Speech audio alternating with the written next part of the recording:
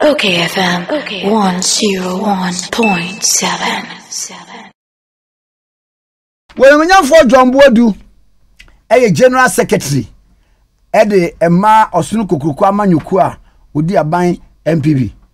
GS been watching. We just all the time. Bokona, what's way?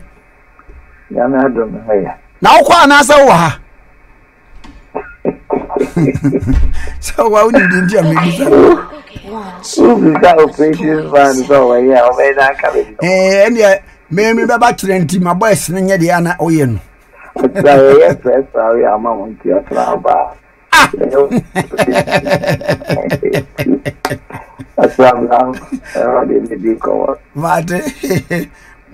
So far, and she said to say, National Delegates Conference. Na niema be na mudi agwa kwa me na kwa be hu say 38 proposals for constitutional amendments. Nina and what some to say? So far there is say you have to be transportation delegates in the free consensus ni na regions ni na ba no. Di honi ni na hojuma baby omo beda no so yegu so a lebo honi na security in some national security for na yankasa internal security for gusai di hujuma uba kosisi ya ni Heroes Park hono canopy nema edebe na almost ati fitianra di hujuma press baby amobet na and all those things na gusai denti all respect for a very successful conference. I say, yeah, conference, the conference is now conference, yeah, the baby. I mean, activities, you know, dear Benny, and a becoso. Friday or Trano, yeah, back quackle, yeah, imama, yeah, no, but quackle some or Saturday no na ye share delegates against some befi on constituencies aba anopano you there Sunday anopano there sorry ka sermon ka anopano yeah na ya start ya regular chairman and mo ya ready before mo bet no the dictionary and I say Wikipedia. And I started across with the amelioration and conservation. And I know, I send the Sigana no. Say, Prempe for a bit too was for. What must I see? That's the cat echo parliament now. Or no coca inimical and then mango na abracadabra. So, but. And now I'm almost shaped professor Ghana handed to toe. And almost said, Debbie, I'm going to be a bit sticker. Stickers you was in me into a school. Excellent performance. School be a hamburger. Hey, sir. I'm a friend, and no money and the papa could be in be. The guy don't stand for school. No way, friend, no money. 4-8. If you are the papa, 4 and your 4 Upoko I nipa verse 3 and the benya 4 but nipa benya 3 is never 100. And the call go and check from the School of Administration, Medical School, Law School. Your call School of Admin, you know. Now Upoko I for 18. No school in the country. And then almost also can try a better 4 or 5. Wow. Not as really never. Also a better 3 4. Uko medical school puku I 4 doesn't be a Uko law school puku I 4 so. Another one is there, America. Some medical doctors, lawyers in the puku I 4.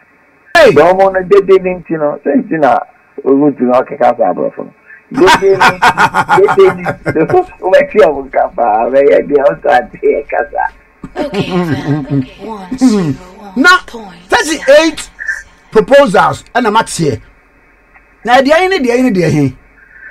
The many proposals. I can propose. I will be 100 at 120. Hey.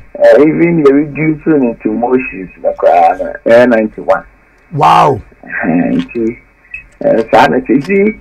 Your party constitution no article for amendment article 19 no. No na mahokwan na proposals no endorse ana. Say editor national delegates conference ya no. You won't quite say register proposal for amendment. You want to share every year we national delegates conference over to some constitution. So at any given point in time, will be one thing or the other. So hence, and no cry problematic. I also mean there's a proposal to that says Diane you be crying say every year no and 4 years. So religion. Now first no so yes article we no now people call national delegates conference no more 2,000. First no each constituency now Mita 5 no 3 elected officers not 2 non-elected officers.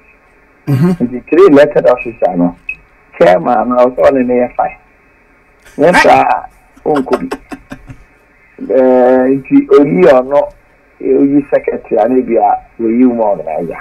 Oh, okay.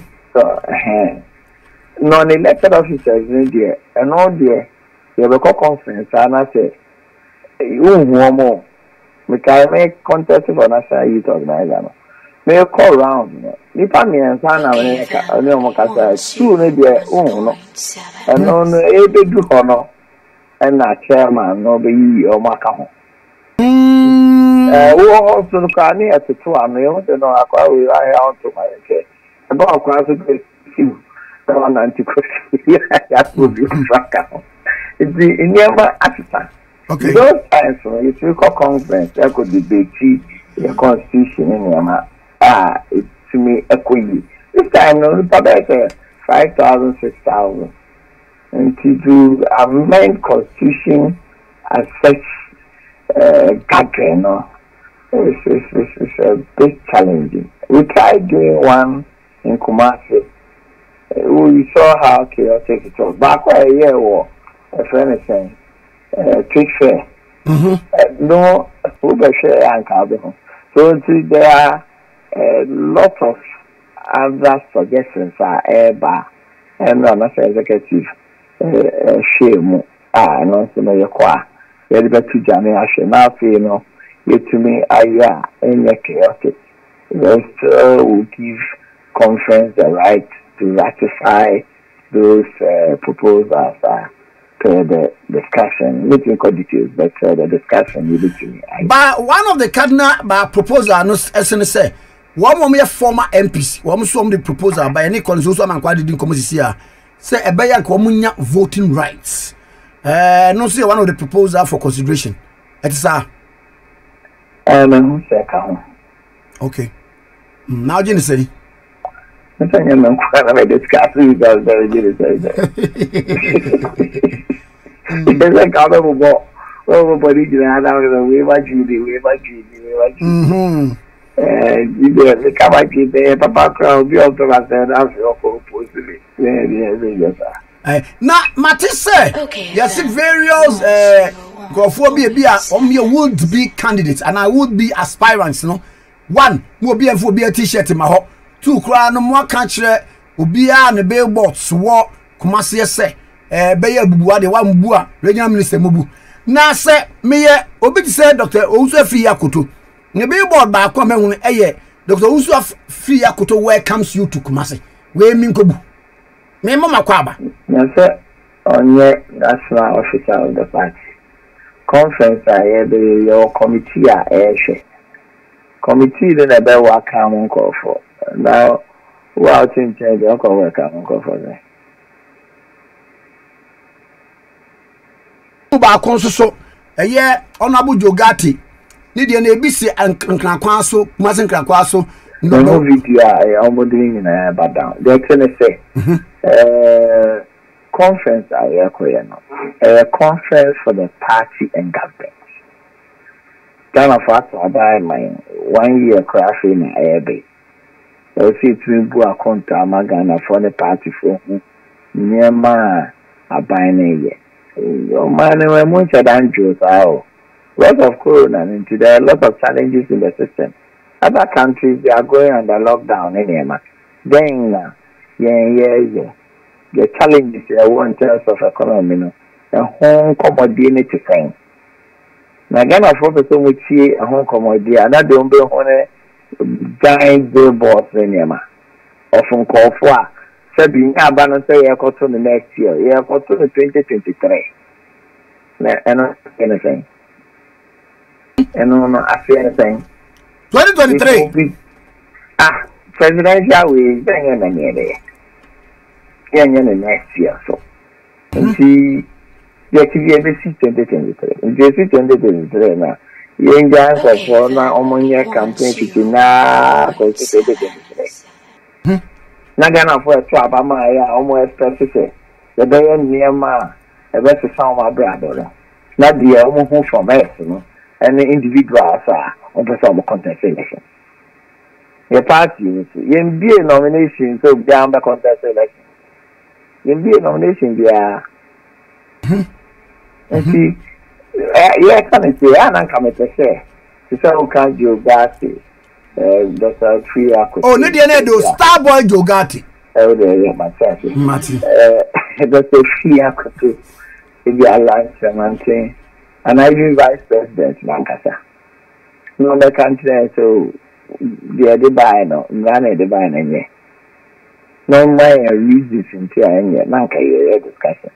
But in the first, I say, I can't be, no, you because yam ye NCMC Abacosemu Nema ya Amwaya. Now, yet you are saying, so that is it. There is no, I'm number of commands last. I said, I'm not to be and he said, Kakana or Honomo de Badawa. We did say, we have a conference now. A conference for the party and with government in Myanmar oil. So, you said they all kind of Dr. Fia Koto welcome me. And then Dr. Fia Koto planting for food and jobs, the Omaya, then on billboard. ABR Land Chairman, 1D, 1F, on billboard. ABR Vice President, Digital, billboard, Myanmar. NAPCO, Josiah Kriti, afforestation near my eye. Almost complaints of Sikama. The normal to come almost other communication. School feeding program near my eye. Give me a conference. You'll be able near my eye. And then near my day in this way, per se, going forward till 2024. So, you see, I'm just a party, by. The individual, it was a starboy, it was like I say, blaster, it is like I say, you see. I don't know how does that change the lives of our people. What change I couldn't mean who or no so lady I mean, home be bought back to the cook once. There is this idea. I know, you actually also say, Mama, I shall see. On the boat, I know. Now, I mean, so.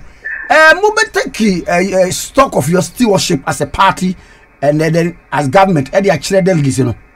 Obviously. That's the essence of the conference. Okay. Last year conference, I call conference 2019. 2020, annual delegate conference because of COVID, you know. And the conference and I selected constituency chairperson for the they launch your manifesto and your campaign. And now be tired by towards 2020 election. I feel this is the first conference after the 2020 election. And more importantly, and also party for the bois. I'm 2024 no I am no and no Yeah, the better job at Roma. I see. Now agenda breaking the 8, and also ebeba into focus. Ebra moshia. Okay. That I found because no the idea. This is our colleague. I see breaking the 8. Yes, breaking in the 8 is a slogan. Okay. You near me was here. Until party in all year towards 2024. No.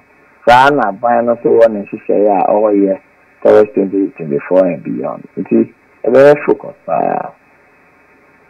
We make Jawo ama wakona bibia soon mibedua near Diamania kama pa.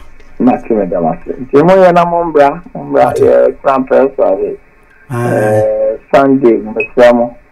Yeah, jump platform, the other can answer with you. One with you in Tension. That's the other can some reporting the the climax of it will be when the champion chairman, governor Bernard and Chibosiako ebe full podium. I'm a welcome address. Yes, exactly. Welcoming all of you to the garden. The buffalo go, I can't do that now. See the conglomeration. Then we have it. But that's in general. Okay, that's Yera John Body, General Secretary, Edema, Osuko Kwame Nyukwa with the Abai MPP, and then I can come Pamcho. Okay, FM 101.7.